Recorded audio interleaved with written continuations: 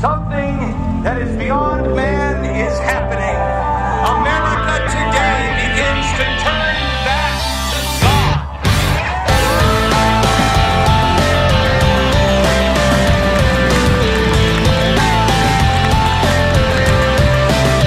This country has wandered in darkness, and we have wandered in darkness in periods from the beginning.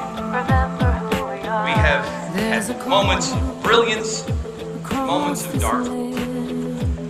This country has spent far too long worried about scars and thinking about the scars and concentrating on the scars.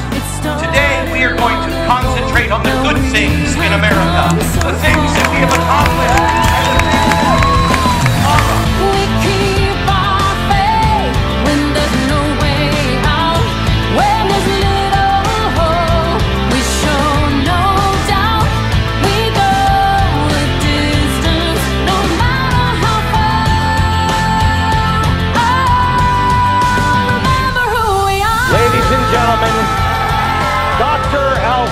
I too have a dream.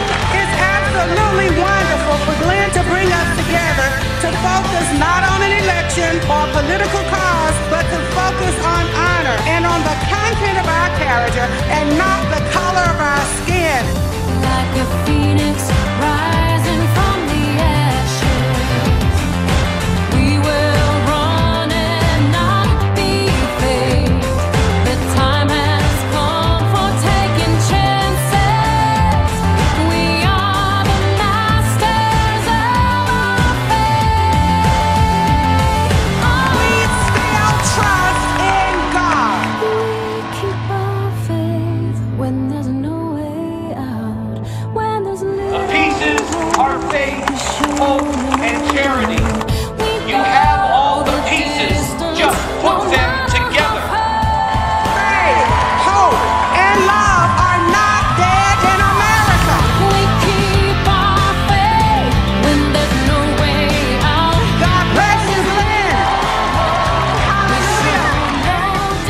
This wake-up call will fade if it was just about today. But if, in fact, you choose today to change your life and root them in faith, hope, and charity, we will change the world. It does not end here. It shall not end now. It shall not end. It's what we do from here that matters.